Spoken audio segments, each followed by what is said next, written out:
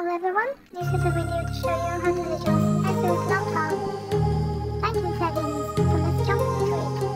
First when you're watching the left upper green, on the left you choose the ROG STRIX and lighting setting, then choose Rainbow. On the right there's a setting button, click in. And this page is what you're looking for. You can turn off keyboard lighting and the lighting bar off. And also sleep lighting effects off to increase battery life.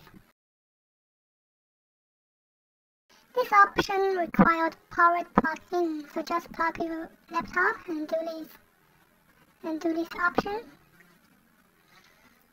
And go back to lighting setting page. You can choose color, style, and the effects. It's very easy to use. So I just choose keyboard color to yellow